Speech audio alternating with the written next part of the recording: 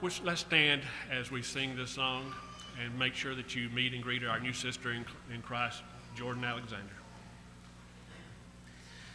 Here we are, but straying different here, back and often dim, but to cheer us on our journey, till we sing this place I hear, yonder over the rolling river, where the shining mansions rise, soon will be our home forever, and the smile of the blessed giver lies our longing eyes. Here our souls are often fearful of the pilgrim's lurking foe, but the Lord is our defender, and He tells us we may go yonder over the rolling river, where the shining mansions rise.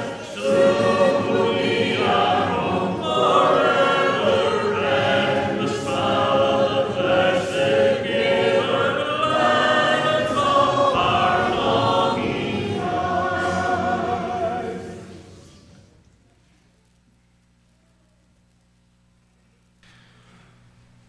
Good morning. Happy Mother's Day to all you ladies. Our presentation this morning, however, has nothing to do with Mother's Day. Sorry, ladies. Keith, you'd like to come here? First, I want to let Keith know he's probably been wondering, nobody's saying anything about me being here 25 years. And we've been working on this a little bit. And we wanted all the elders to be here the day that we recognized you for this. There you go. You've now been officially recognized. But, and today was a day that all 5 elders are going to be here. So we picked today as the day. I have some notes here, and I wrote this thing out. And I just wanted to read it because I can't memorize stuff anymore. My brain won't let me do that. So if you would bear with me, I'd like to read this. It's entitled, I Thought I Would Write a Poem About Keith. It says, Keith, Keith. Can't think of too many words that rhyme with Keith. Well, there's teeth. But what can you say about his teeth? I'm sure he has all of them. I suppose I could use the word belief. His strong faith and belief. I suppose that could work. Wait, what about Ellis? Yeah, I could start with Keith Ellis. Still hard to find rhyming words that I could use the word fellas, but that wouldn't work either because there's only one Keith. He does have a twin brother named Kevin, but that would just open another can of worms. Wait, what rhymes with worms? No, that wouldn't work either.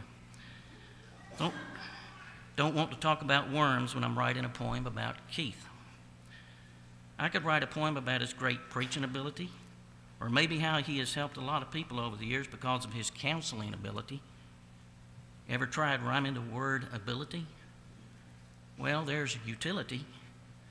Hard to make that fit, even though I know he has unstopped a toilet or two.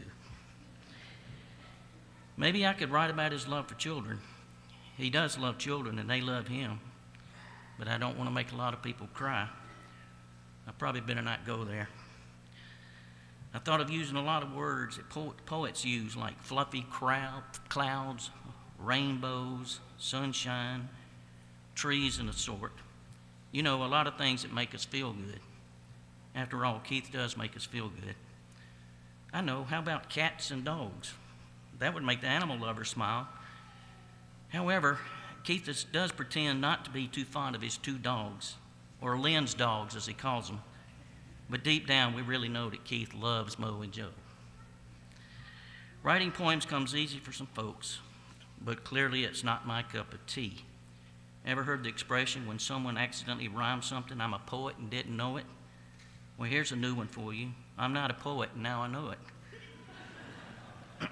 I could take a deep breath right here.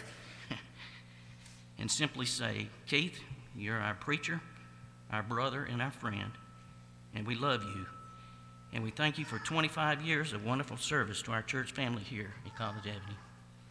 Thank you, Keith.